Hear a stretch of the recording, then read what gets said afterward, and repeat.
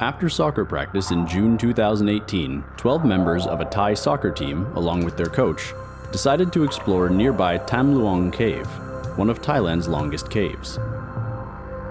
The boys, aged 11 to 16, and their 25-year-old coach waded into the waters and began exploring the cave.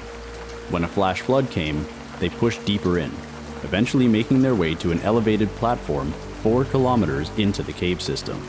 The flood filled the twisted cave system with water, trapping the boys for 17 days.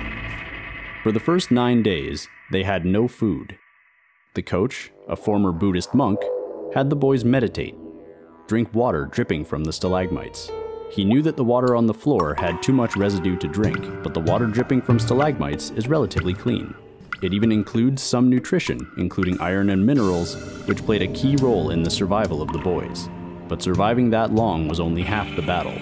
There was no way to get the boys out without sedation, as they became too weak, and some parts of the cave were so narrow that it might cause them a claustrophobic panic attack. The boys were sedated, given a full-face diving mask, and carried out by swimming back for hours through exceedingly tight squeezes. Thanks to the efforts of Thai Navy SEALs and the international dive community, all survived and were able to quickly return to a normal, healthy life after the rescue.